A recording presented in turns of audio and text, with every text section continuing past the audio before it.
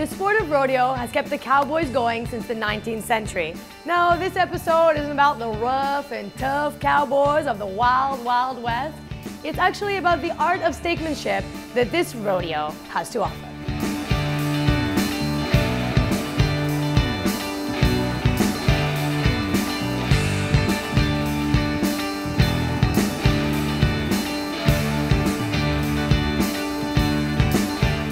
I'm here with Pascal at the Rodeo Grill in the beach Rotana in Abu Dhabi. Hello. Hello, welcome. Thank you. I love this place, but I'm here at a beach resort and I'm a big steak lover. So tell me, how can this place charm me into coming and eating here? Basically what you have here is a setup of a beach hotel with a variety of restaurants, one of them being Rodeo Grill, where we do have a variety of various cuts, carefully selected and then cooked in our Josper wooden-fired oven. We do have a meat master who will approach your table right in the beginning and will introduce you a bit the origin of the meat, the farmer where it has been produced and how it ends up here on our table. Perfect. Well, I'm looking forward to meeting this meat master and also seeing what the chef is going to prepare from you. Yeah. Thank you. Thank you. Hi, my name's Adam Ash. I'm the executive chef of Beach Rotana, and I'm going to prepare for you steak tartare from Rodeo Grill today. I have US Angus tenderloin, which we hand cut, and then to that we add the main ingredients: Dijon mustard, some ketchup, mayonnaise, a little bit of Worcestershire sauce, some capers, some gherkins, and a little bit of Tabasco. We mix all of that together, then we finish the dish with some homemade hot sauce, some truffle oil, a little bit of flat leaf parsley, and some thick fries that we've previously steamed so they're extra crunchy.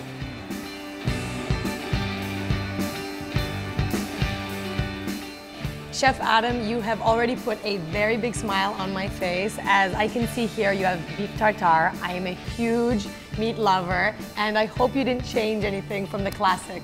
No, we kept it simple. We kept the classics. So I hope you enjoy it. So put a little bit on your plate.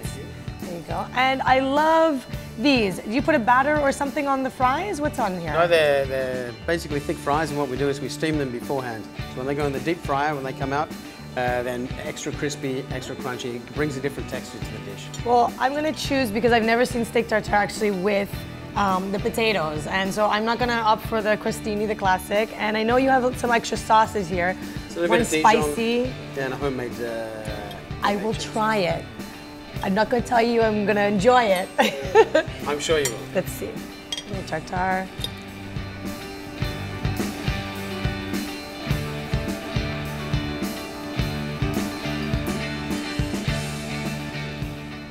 I had a small bite, with and without the sauce. The sauce is very nice. I enjoyed it, but for me, it would be better just on its own, actually. But it's nice that you have the option there to make it a little bit more heat in the meat. And the French fries that are there, very crunchy.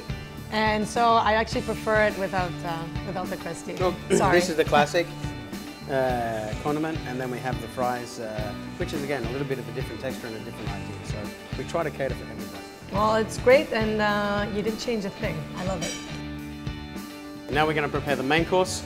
It's the Johnstone bone-in ribeye, which we cook in our Josper oven. It comes with the baked Idaho potato, the onion rings, the Josper roasted vine tomatoes, and I'll serve it with a mushroom sauce.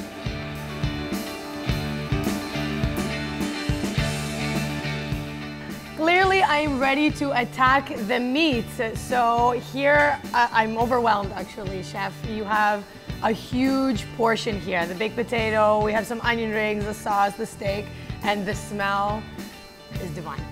I really enjoy it. And I know it's because you do something a little bit different here. Correct? We use a Josper grill or Josper oven, and it's wood charcoal. It's not gas, electricity.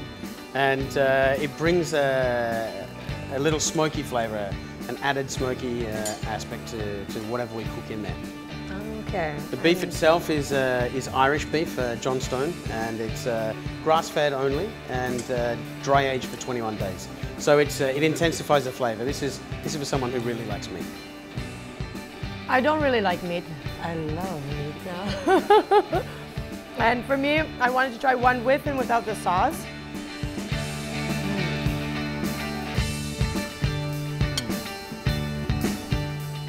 The sauce is very creamy with the mushrooms. It's really nice. I mean, you could drink the sauce on its own, but the flavors of the steak, you don't even need anything. It's very flavorful and it's really crispy, just a little bit around. And then when you're done, for me, I would actually take the rest with my hand and probably lick the bone. It's always a good sign. Yes.